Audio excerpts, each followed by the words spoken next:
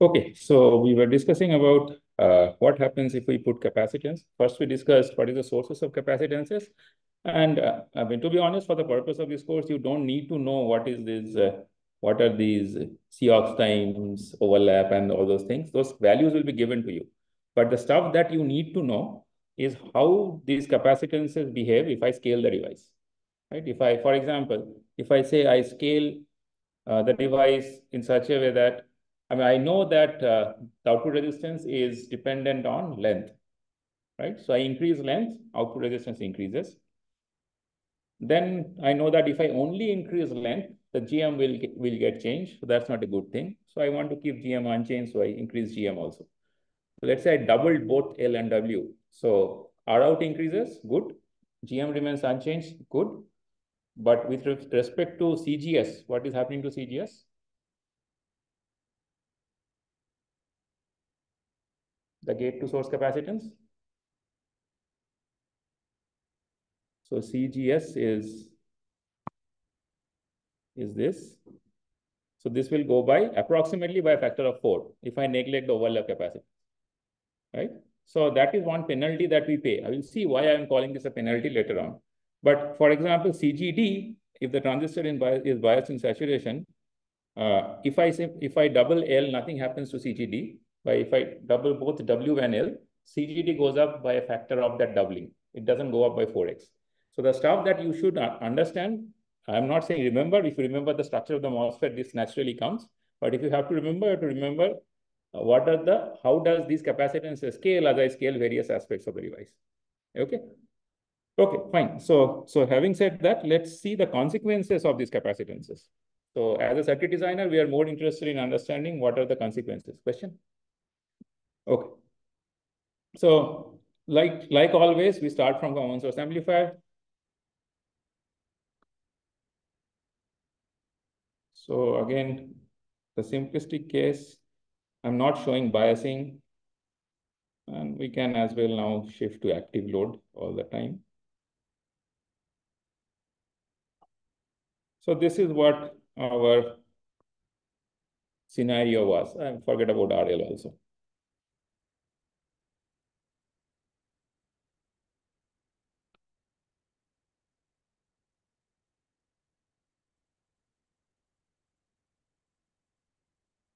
So till now, if from whatever we have done, if the circuit is connected like this, and here I have applied Vp sine omega naught t, the output I will get gain times that Vp sine omega naught t, right? So it is expected the output will be, in this case, minus GM1 times RO1 parallel R03 times Vp sine omega naught t. So there is no frequency dependence of the output, right? So the output is independent of omega. Right? So when I say the output is independent of omega, what I mean is the output amplitude is independent of omega. So if I draw a frequency response of this, basically if I draw a Bode plot, if I draw the magnitude response with respect to omega, this is V naught mod of V naught over Vi. So this should look like constant, and the value of the constant is GM1 R01 parallel R03, right? So this is trivial, but let's see what is happening when we include the capacitances. So when we include the capacitances, so let's say CGS, we have the first capacitance is CGS. For CGS1, for the transistor M1, let's call this CGS1. Then we have CGD. Then we have CDB. Then we have CSB. Body is grounded, so I can ground all these. Similarly, for M3, I have all the same capacitances that we have for this case.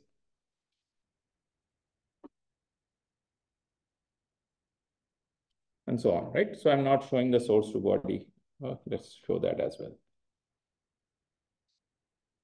Okay.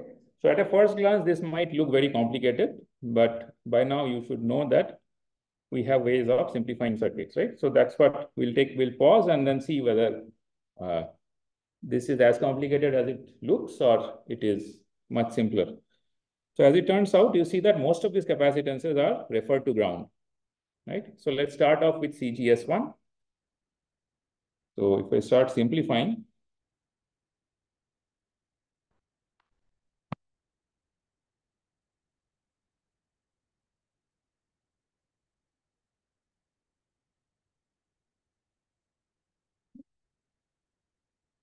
so CGS1 is referred to ground. So with respect to whatever is happening to this gate to source voltage, CGS1 doesn't have any role to play, right? So I can as well remove this. Okay. Note that I can only remove this if the source resistance is 0. If the source resistance is not 0, then I cannot remove the CGS, right? So let's start off with CGS source resistance to be 0, and then we'll see later on what are its impact in the presence of source resistance. What about CSB? So you'll have CSB. So body is grounded. So do you think CSB will play a role? Source is grounded, body is grounded. A capacitance between source and two grounds, as well as not being there, right? So I can get rid of that. There is a CGD. For now, I'll ignore the value, the effect of CGD. I mean, as it turns out, the value CGD capacitance is not the dominant capacitance because it's overlap capacitance, right? So I'll ignore it for the time being. It cannot be ignored all the time, but let's ignore it for this initial part of the discussion. CDB, so there will be a CDB capacitance here. So CDB is, I cannot ignore because one of the terminals is connected to the output, but the good thing is that the other terminal is connected to ground, right? So I'll keep it as is. What else? There is nothing for M1. What about M3? Same thing for M3. So you'll have one capacitance here, which doesn't have a role to play because this goes off. The input is biased. There is a CDB capacitance for M3, which will be there because one side is connected to the drain, other side is connected to the incremental ground. That is fine. What about CGD? In this case, also we can ignore, but we see that the CGD capacitance, one side is connected to this output terminal, but the other side is also connected to a ground, right? So I can keep it because it doesn't harm. It doesn't add any extra mental load to keep this capacitance, right? Similarly, CSB goes to 0. So effectively, what we end up with are these three capacitances. But the good thing is, all these three capacitances are, one terminal of them is connected to V0, and the other is referred to ground, right? So essentially, for all practical purposes, this reduces to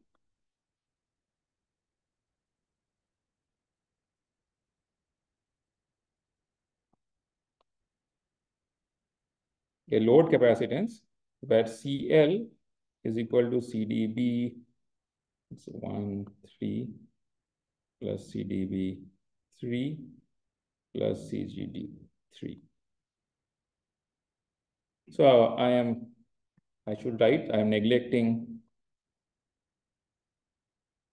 CGD1 as of now. We'll include CGD1 later. So now this becomes quite simple then, the analysis of this.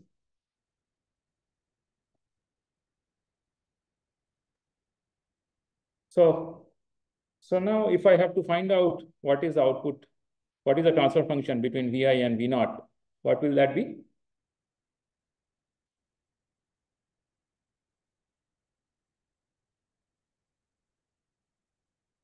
So in the absence of CL, what will the transfer function be?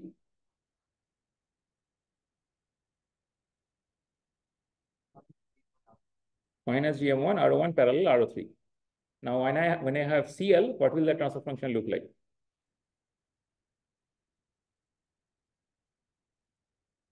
So again, so all of these are referred to ground, right, essentially. So this is R01 parallel R03, right? So the incremental current, the short circuit current is still GM1 times VI, right? So this current is still GM1 times VI. And the load now changes from being purely resistive to a parallel combination of a resistor and a capacitor, right? So your V0 will be, then V0 will be minus GMVI times this R01 parallel R03 parallel 1 over SCL, right? So it is more conveniently written in terms of conductances. This becomes G01 plus G03 plus SCL. Okay. So the transfer function essentially then becomes, if I replace S equal to J omega for sinusoidal steady state analysis, this becomes minus Gm by G01 plus G03 by 1 plus J omega CL by G01 plus G03. So the reason I'm writing it in this format is the standard way of writing these gains is some DC gain divided by 1 plus S by P1 or J omega by P1, right? So where whatever is clubbed into A0 is essentially the frequency independent part of the gain. So if I set S to 0 or omega to 0, whatever gain I get is A0. So that is why the frequency independent part of the gain, or the DC gain as we call it, is clubbed in the numerator. And in the denominator, we write it as 1 plus something. Now, the good thing is when you write in that form, you naturally gain which is the DC gain and which is the pole of the system, right? So in this case, the pole of the system becomes, so P1 is the pole of the system. So pole is at minus G01 plus G03 by CL, right? So if I compare the magnitude response, if I sketch the magnitude response of V0 over Vi in log scale, what should I see? I should see at low frequency, I should see the case where as if the capacitance was not present, right? So this I will still see as GM1 by G01 plus G03. But then at very high, after certain frequency, that is at the corner frequency, which is P1, I should see a 20 dB roll off. And what will be the equation of this straight line if I do Bode approximations? When I say Bode approximation, I essentially mean that in this case, I can ignore the one. When I am operating at frequency omega much greater than P1, I can ignore that 1 plus term, right? So in this case, if I ignore the 1 plus term, so V0 over Vi at S greater than P1, mod P1, I should say, becomes minus Gm by CL. Because if I ignore this part, that G01 plus G03 terms cancel off, and I only get Gm over SCL or J omega CL. Okay. So naturally at the 0 dB frequency or the unity gain frequency, what do you call it in 250? Unity gain bandwidth, unity gain frequency, what is the nomenclature that you use? Gain crossover, right? So gain crossover frequency becomes Gm over CL, right? So this is often abbreviated as omega U. Some of you have been referring to W by L as omega by L. Don't do that because it will get confusing, because now we have omega for frequency. Okay, so this U, subscript U stands for unity gain bandwidth or unity gain frequency. And that is a very important parameter, right? So why is it an important parameter? in 250, you must have seen that when I put a high gain system in a feedback, it can tend to oscillate depending on many different things. And the critical part is to figure out what is the response of the system around that gain crossover frequency, right? Uh, okay, we'll come to that in a few minutes. But before we proceed, so this is the magnitude response, but what is the phase response? The phase response will be, to start off with, it will be at 180 because the gain is by default negative, right? And if I ignore that 180 part and we'll say that I start off from 0, I understand there will be 180 offset, right? So if I ignore that 180 part, then the gain starts from 0 and then here it reaches what? At P1, what will be the phase lag? Minus pi by 4. And then it will go and settle at very high frequency. What will be the phase? First order system, very high frequency phase, minus pi by 2. Great. So, so the stuff that we need to, the stuff that we need to be, so before I tell you what you need to be aware of, now you should know that we are doing all these things because ultimately this amplifier will go into a feedback loop, right? So in a feedback loop, there are certain things we are looking to achieve. One of the things that we're looking to achieve is to minimize the steady state error, right? So by definition, steady state error means that whatever after you have waited for a long time, let's say you hit a system with a step and you have waited for a long time, you expect the output to reach a steady output, right? A steady expected output. Now it will never reach the exact output that you want. There will always be an error. What is the error dependent on? If I have to minimize the error, what should I maximize? Forget about this, 250. If I have to minimize error, what should I maximize? Gain, open loop transfer function or loop gain, right? So in our loops, right? Now coming back to 210, in our loop, in whatever we have been studying, the gain is being given by the amplifier, right? So the loop gain is a function of the gain and the feedback factor also, but the feedback factor is determined by something else. But if you have to maximize gain, you have to maximize the gain of the amplifier, right?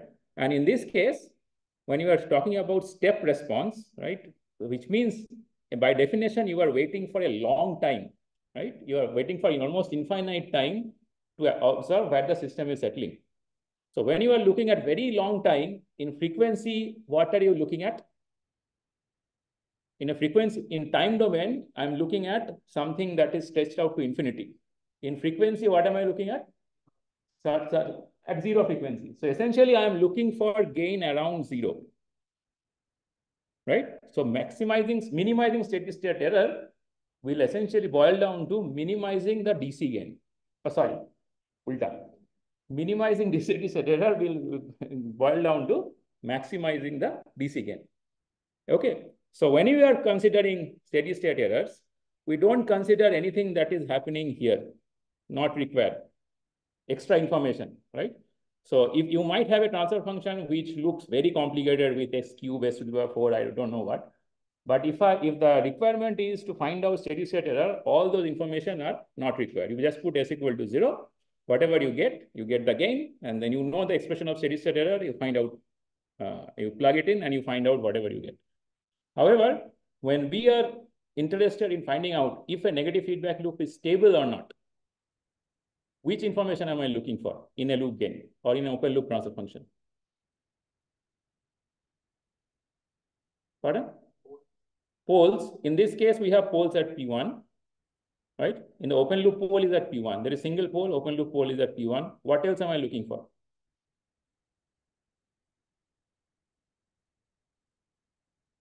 Does omega u or the gain crossover frequency have any significance in determining whether the system is stable or not?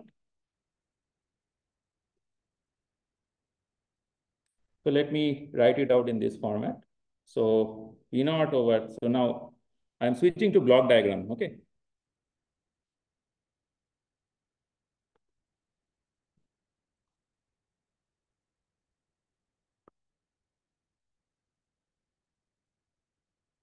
So V naught over Vi is 1 over H, L by 1 plus L, where L is GH.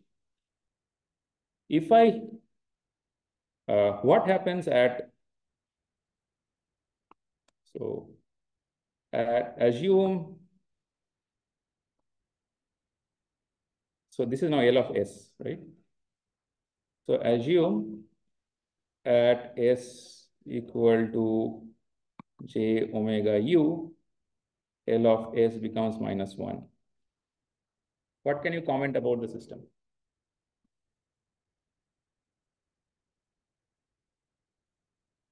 First things first, when I'm saying L of S equal to -1, which frequency am I looking at? So again, forget about common source amplifier and stuff. So I'm plotting L. So I get this. This is 0 dB line. Let's say this is P1. So I'm trying to find out that frequency for which L of S is mod of L of S is 1, let's say. What am I looking at? Gain crossover frequency, right? So I'm looking at here. So when I say -1, what does it imply? Phase is 180, right? So then the two things to look at. One is finding out the gain crossover frequency from the magnitude plot. Second thing is finding out the phase from the margin will come later, but from the phase plot, right? So if we see that at omega u, where a model goes to 1, this phase is -pi, then L is equal to L of S equal to -1 at the gain crossover frequency. I mean, L equal to -1 means I'm talking about gain crossover frequency. And under that condition, what can you comment on comment about the closed loop system? Is it stable or unstable? It is unstable, right? So again, I mean, now you should be in a position to appreciate one of the concepts that we had talked about when we introduced two-port network for the first time. And that is as follows.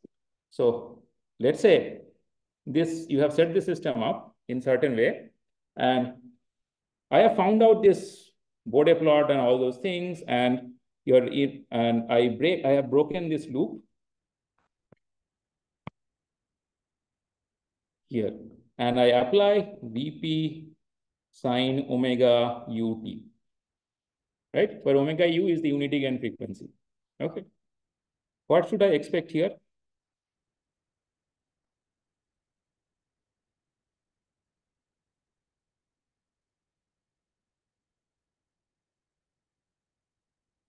L of S is -1. So what should I expect there? Yeah, but there is an inherent minus sign here. So I should expect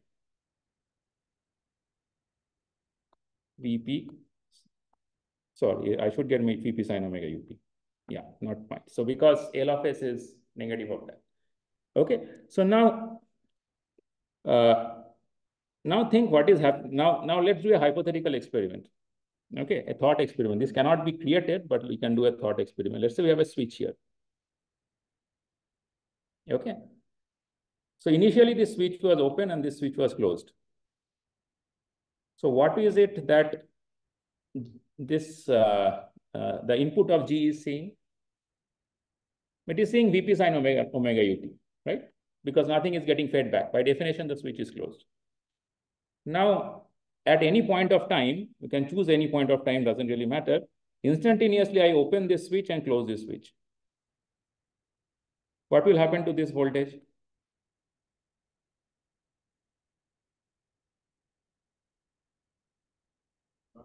It should not change, right?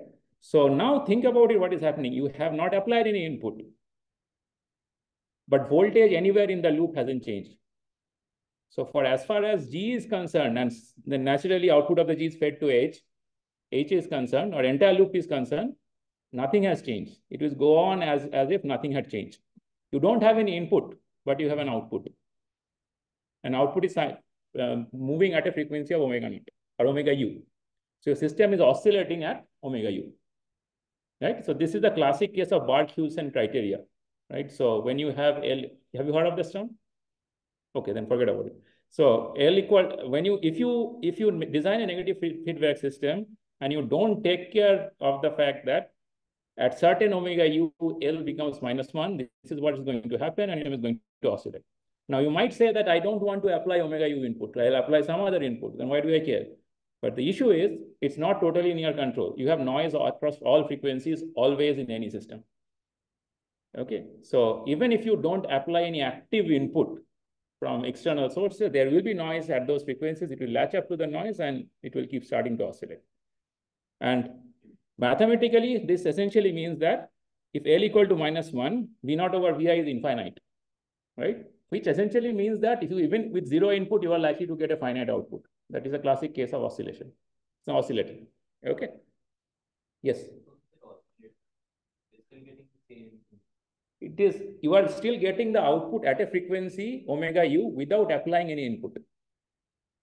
Right? So for, if you black box it, there is no input, but the output is going on at omega u. So it's oscillating. Right? In fact, this is how oscillators are made. Right? You impose this condition. I mean, if you are trying to make an amplifier, you try to stay away from this condition. If you're trying to make an oscillator, you try to impose this condition. Okay. And as it turns out, for first-time designers, when you try to make an amplifier, you end up making an oscillator. And when you start to make an oscillator, you end up making an amplifier. Right? So that's keeping that aside. So when you are trying, at least when you are trying to design something, you have to, you need to know what you are aiming for, right? So this is something, this is a bare minimum thing that you have to aim for. So, but one of the good things about first order system is you will never reach this point, right? Because you will never reach a phase of 180. The maximum phase lag is pi/2, right? You will never reach a phase of 180, so you are safe, right? But the bad thing about the first order system is you probably will not get enough gain, right? So you can use a common source amplifier with an active load also, right? You probably will get, so now you should be able to appreciate what are the issues, right? So I use a common source amplifier. This gain is minus GM1 by G01 plus G03. And this gain crossover frequency is GM by CL. Okay. So now I want to increase the gain. What can I do? I can keep on increasing the length of the transistors, right? Gain is GM times RO. RO I can increase by increasing the length of the transistor, but increasing RO causes GM to, I mean, increasing the length causes GM to drop.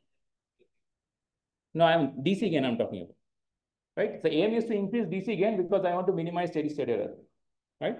So I want to increase DC gain in a common source amplifier. What are the handles? Basically GM times RO. RO, I know I can increase by increasing length, but only increasing length hampers GM. So I will increase both W and L, right? If I increase both W and L, I understand the gain goes up, DC gain goes up, but I am also increasing the output capacitance, right? So the CL also increases. So essentially this omega U shifts to the left, right? So if you keep on increasing, the length, so you'll probably have, you can probably get larger gain, but you will see the omega U CL, because CL has increased, so entire thing will move to the left.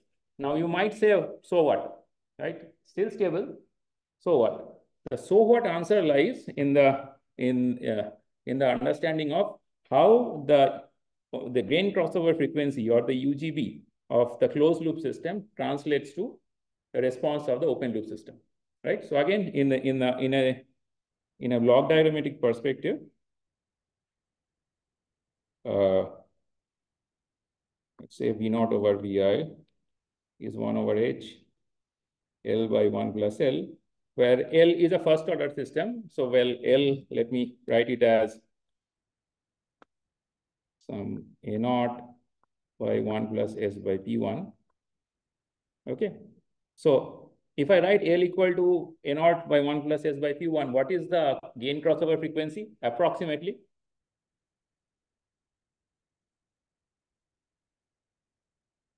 So I will sketch model. So what is the DC gain? A naught, A naught, A times P1. So DC gain is A naught, right? First pole is at P1. Equation of this line using Bode approximation is, I can ignore this one.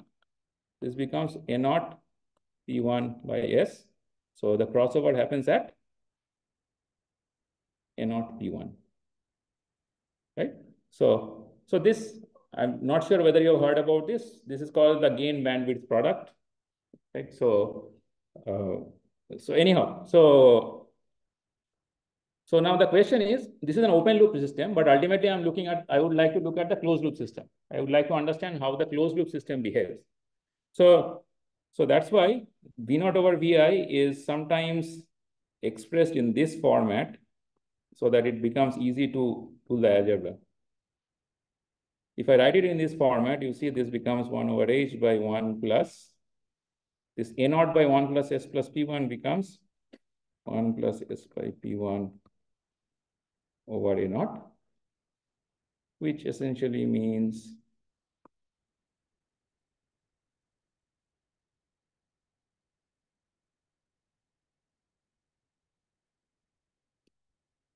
if A naught is much greater than 1, right? That's what we are targeting anyhow, right? We want to minimize steady state errors. We are targeting large A naught. If A naught is much greater than 1, then this approximately becomes equal to 1 over H, 1 by 1 plus S by P1 times A naught, which is omega U, right?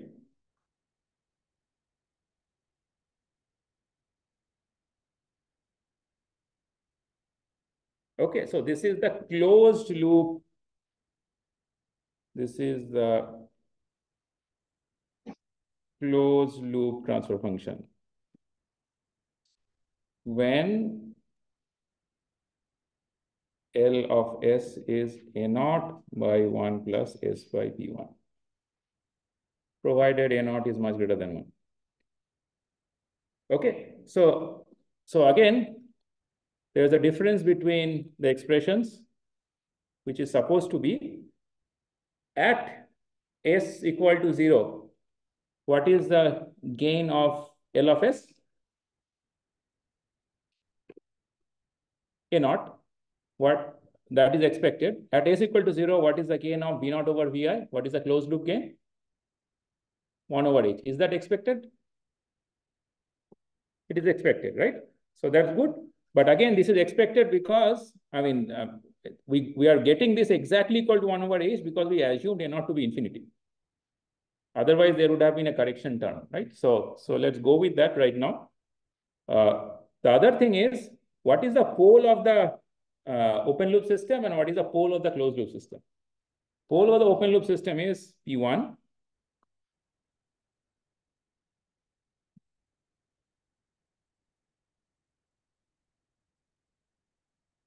And if I do let's use a different color.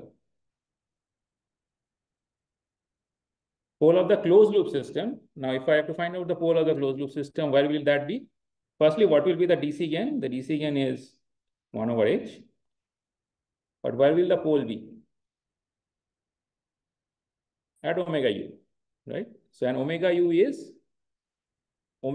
for what? Omega U is the unity gain frequency for the open loop system, right? So this is the omega U. So essentially, this is what is going to happen. Okay, so for a first order system, so this is important. For a first order system,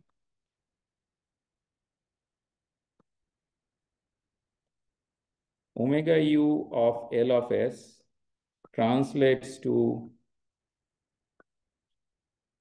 3 dB of closed loop system.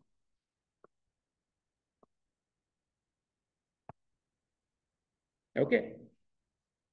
So again, then the question might be, why do I care? Yeah, hota hai, so what? So the reason we care is when a system settles, right? So ultimately, when a system settles, you applied an input. So this is again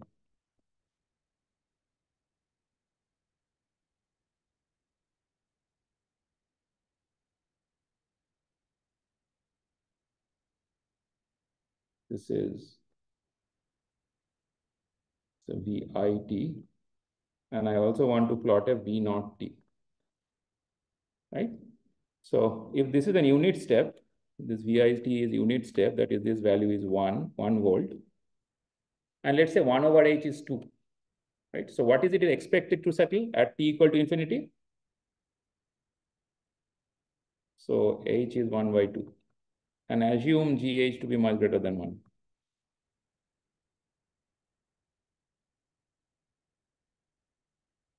So if H is 1 by 2, if the system works properly, what do you expect the error voltage to be?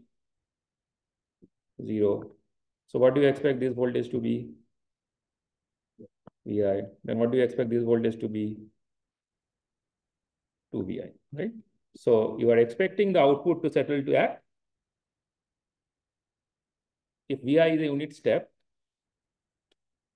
at T equal to infinity, what do you expect the output to settle at? Yes, twice, right? So you're expecting at T equal to infinity for the output to settle at 2 volt. Okay. So it will start here and go to 2. So it will have a profile. It will have a time profile, right? So it will go something like this. It will never reach 2. It will tend to 2, and also it will never reach 2 even at T equal to infinity. There will be a steady state error unless GH is infinity. But the thing that I am trying to get at here is, how do you know at what speed it will reach, right? Whether it will go in this way, or whether it will go in this way, or whether it will go this way. And more importantly, I found that it is going in certain way. I want to make it faster. So what should I do? Right? So from, where was the expression? So from this expression, can you comment on which handle that you see here tells us at what rate the output will settle? Omega u, right? So effectively, this becomes this is a like charging of an RC time constant, right? It will set it, the time constant is in this case equal to 1 over omega u, right? So think of this as equivalent to an RC circuit, which goes like whose transfer function is 1 by 1 plus SRC, right? So this is the time constant, right? So this is exactly of that form. So not only the first order system omega u translates to 3 dB of a closed loop, it also means that the settling time constant is equal to 1 over omega u, right? So that is why omega u is super important thing in a negative feedback loop, right? You cannot ever ignore the importance of or overstate the importance of gain crossover frequency. Even though it looks like just 1 point in the frequency plot, it determines how fast your system is going to settle. It determines based on its phase response at omega u whether the system is going to settle or not, right? It might also determine for higher order systems, you must have done in 250 by now, overshoot, undershoot in a second order system, overdamped, underdamped, those type of things. It is determined by the margin, right? What is the phase information at omega u? Depending on that, the system settles in certain ways. Okay. So, however, the thing that we should remember for this part of this course is if you have designed a first order system, that is a big if it's a first order system, then the settling time is dependent on 1 over omega. Number one. Number two is the closed loop 3 dB frequency is equal to the open loop UGB, right? Or the gain crossover frequency, right? So essentially, so the reason a loop gain is important is because from one loop gain plot, you can derive multiple information of closed loop system, right? Not only how its frequency response is, but also how its time domain response will be. Okay. Okay, fine. Any questions till now? No. Okay. So now let's think what's going to happen to our differential amplifier, right?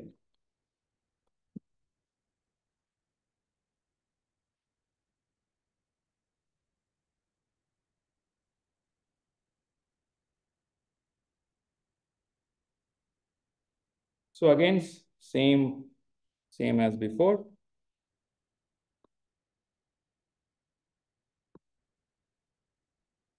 We try to figure out what is the effect of capacitance. We have done GM, we have done R naught. So we need to figure out what is the effect of capacitances, right?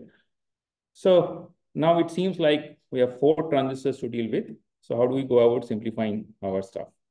So let's do the easy ones first.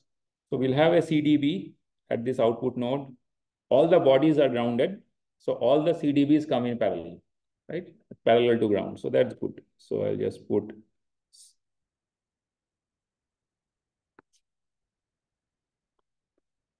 so CDB1 plus CDB4 goes to ground.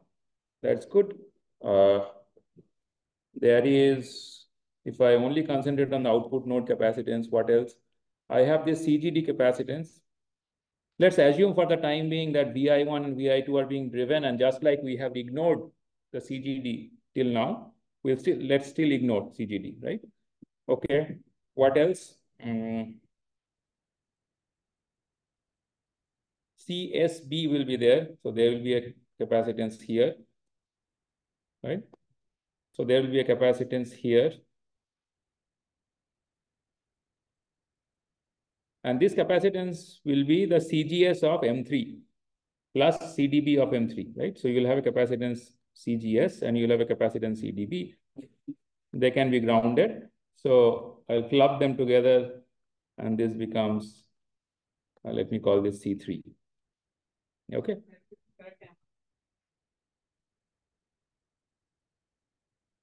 Okay. I think this is what you're referring to, right? Correct. Thank you. Then if I ignore what else, I'll have CDB capacitance again that gets clubbed into C3. So essentially you see that most of the capacitance get clubbed other than the CGDs, right? CGDs will keep for next class. So now the thing that we need to understand is right now we have 3 capacitances associated with 3 different nodes. Can you comment on the order of the system? Third order system, right? One way to figure out is how many independent conditions you can set on each of these capacitors. You see that there are 3 independent conditions that you can set, which essentially means that it's a third order system. That is fine. But now third order system is difficult to analyze, right? Okay, so then let's understand under what condition this can be analyzed. So let's say, so here I will request for your understanding of 250 again. So under the condition that we are trying to make a stable system, we are not trying to make an unstable system. Can you comment on what the system will look like if our magnitude response is like this?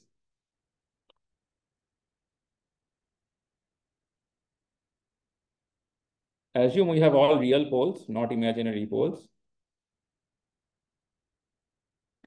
I have one pole here, one pole here, and the UGB is here.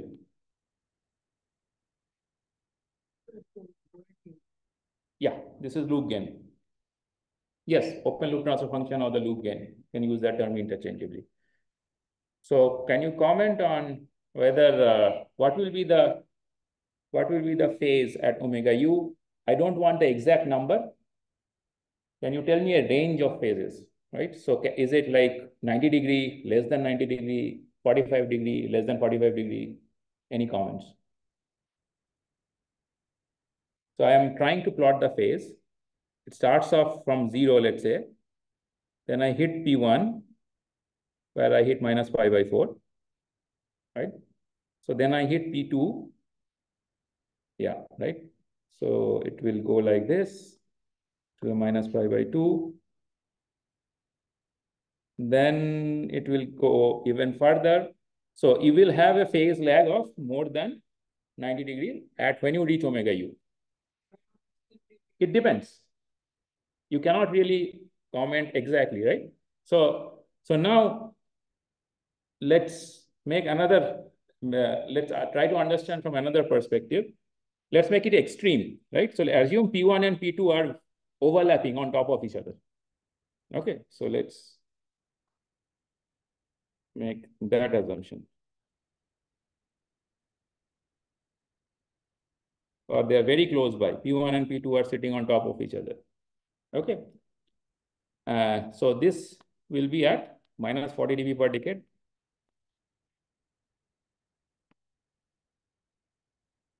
Okay. And now let's assume further, not assume, I mean, we are designing a system for high loop gain, right? So this is, let's say, 100 dB. Forget about 100 dB, 40 dB, which is 100. Absolute value is 100, 40 dB, gain of 100, a linear scale. Okay. So now, can you comment on, let's say P1 and P2 is at 1 megahertz. Can you comment on at what frequency will this gain crossover happen? At 10 megahertz, right? Great. In this case, I should write mega radian just because everything is in terms of omega, but shouldn't matter right now. I'll just write meg.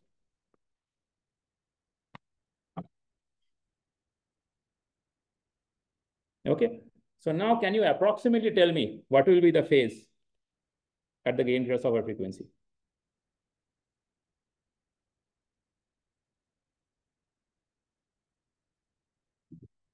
It will be like minus 5, minus 90, minus 180, minus 45. It will be closer to minus 180, right? Because I am almost like what here, I am 10x away, right? I'm 10x away from the gain crossover, right? From the previous two poles.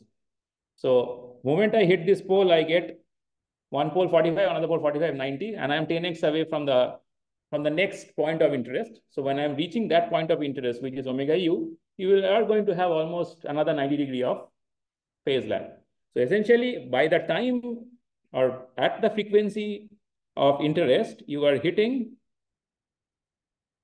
if I draw it correctly, so this should look like this, minus pi. Okay. So now can you comment on whether the system is stable, marginally stable, approximately stable, unstable? It is borderline unstable. It will never reach minus 180 perfectly. It will have a 0.1 degree or something like that it will have, but it is borderline unstable, right? So even though one might argue that it will eventually settle, but it's of no use, right? So when you are designing, you don't want to design something like this. You would like to design something that cleanly settles, right? It doesn't go, I mean, in time domain, this essentially will look like, then something will happen and it will eventually settle to whatever after 5 days. Right? So that's something we don't want. So now going back to the pole P1, P2 thing, if you can curate the location of the poles in order to make this a better settling, what would you like to do? Making a stable system is essentially playing around with the location of the poles, right? So let's say I cannot move one of the poles. Let's say P1 is there, it will be there. I can move P2. So what would you like to do with P2? Right? Move it either away from, firstly, we like to move it away from P1. Either left or right, doesn't matter. We have to move it away, right? So if we move it away, what is happening that it's making it a better system?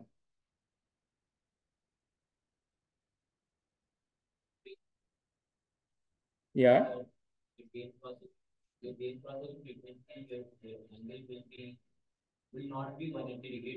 Exactly, right? So essentially, firstly, if P2 is moving away from this location, this phase will not drop as fast, right?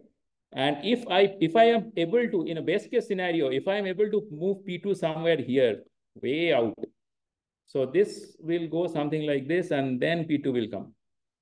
So naturally, I mean, if P2 is like infinitely at infinite frequency, which means it doesn't exist, then obviously it reduces to a first order system, right? So that's why what we would like to do always is try to make a system which behaves like a first order system, right? Even if you have a multi-order system, we would like to ensure that the system behaves like a first order system around omega u. So that is an important caveat. We want the system to behave like a first order system around the gain crossover frequency. If you are able to make a system which behaves like a first order system, when I say behave, how do you know whether it behaves? The only thing I would like to see is around omega u, does the L of S or the loop gain or the open loop transfer function has a slope of minus 20 dB per decade or not? If the system has a slope of minus 20 dB per decade around the gain crossover frequency, more or less is a stable system with decent enough margins, right? So margins we'll talk about in the next class. But this essentially will be the guiding principles with which we are going to design our systems with transistors and make it stable, right? So the whole purpose will be to split the poles in such a way that our system becomes stable. And again, for the nth time, when I say stable, I don't mean absolute stability. I essentially mean something which will settle like a first order system. If it settles like a first order system, we can live with that. It doesn't ring like crazy, which essentially means that the poles have to be in a all pole system. If we have multiple poles, only one of the poles need to be below UGB. All the other poles have to be above UGB. If there are more than one pole below UGB, it doesn't behave like a first order system, right? So we'll try to, in the next class, on Monday, we'll try to modify our system in such a way that it behaves like a first order system. Okay, we'll stop here. Thank you.